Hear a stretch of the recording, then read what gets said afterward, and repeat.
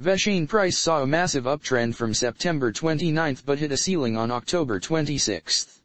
Since this point, VET has kick-started a descent due to the recent altcoin market crash and hints that a further correction is on its way. Vechain price set up a swing high at $0.148 on October 26, making it the third swing point in the 15 cents range. This development suggests the formation of a top reversal setup known as a triple top. This technical pattern forecasts a trend reversal. Therefore, investors can expect Vechain price to drop 20% to the immediate support level at 10 cents.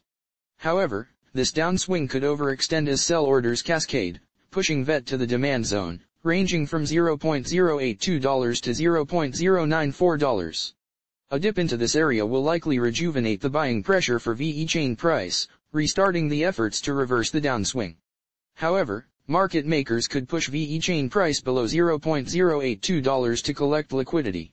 Although a reversal of the bear rally is plausible here, a decisive daily close should see VET head toward the range low. On the other hand, if Vechain price produces a bullish momentum, pushing VET to produce a decisive daily close at or above $0.132, it will signal the buyers are ready for a comeback.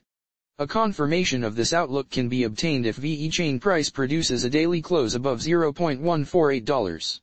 In that case, investors can expect Vechain price to make a run at the trading range's midpoint at $0.167.